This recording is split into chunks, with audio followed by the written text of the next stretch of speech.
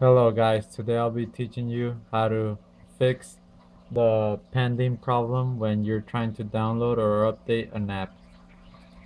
So what you basically want to do is hold the Windows key, which is this one, plus R. And when you do that, it's going to take you to the run menu, which is this.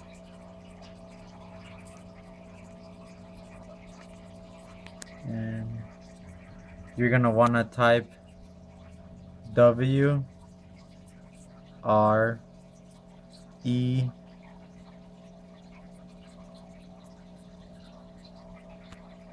No, it's not that. It's WSRESET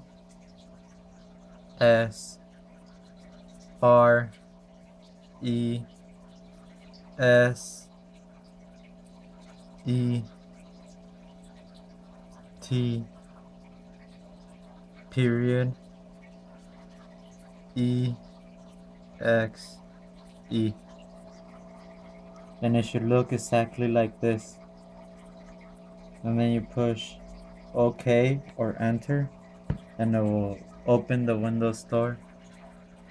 And what basically this is doing is resetting or clearing the cache for the Windows Store, and you should be able to update the apps now that are stuck on pending or downloading.